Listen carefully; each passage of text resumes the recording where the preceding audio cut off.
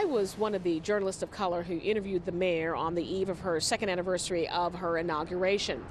I asked her a myriad of questions on a number of topics, including how she's addressed the city's growing crime problem and calls for police reform.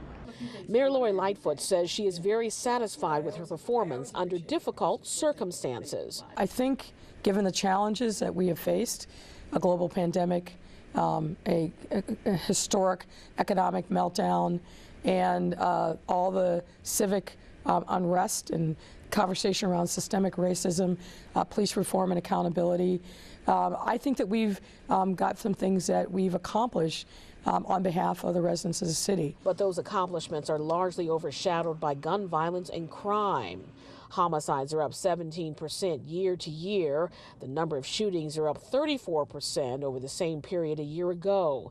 So far this year, 108 juveniles have been shot, and carjackings have more than doubled. You raise the issue about the increase in gun violence. Well, first and foremost, we're going to continue to fight a losing battle when people can drive across the border to Indiana and other states and literally buy military-grade weapons for without really any kind of significant background check, and then bring those weapons to the streets of Chicago. The mayor telling me that Chicago police have taken 4,100 crime guns off the streets so far this year, on track to outpace New York and Los Angeles combined. We need the federal government, who is uniquely qualified to help cities and states like ours to step up and do the right thing. Our public safety ecosystem has been directly and dramatically impacted by COVID. When it comes to policing, the mayor has faced criticism for failing to follow through on promised reforms to CPD.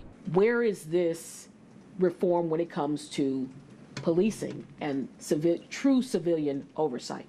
Well, we've done a lot on police reform and accountability in my time as mayor. Let me give you a couple of examples. Allowing the investigative authorities to investigate on anonymous complaints, not destroying police disciplinary records, shielding the name of complaining victims to protect against any retaliation. With very public mistakes by the Chicago Police Department, like the wrong raid on Ann Jeanette Young's home and civilian complaints during the unrest of nearly a year ago.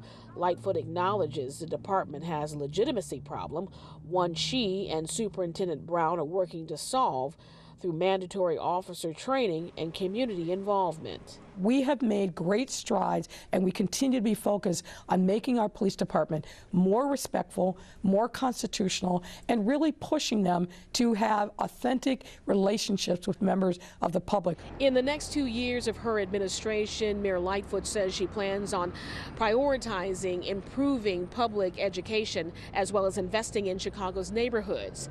She would not say if she's running for re-election. Hey, if you like that video, be sure to subscribe to our ABC7 Chicago YouTube channel.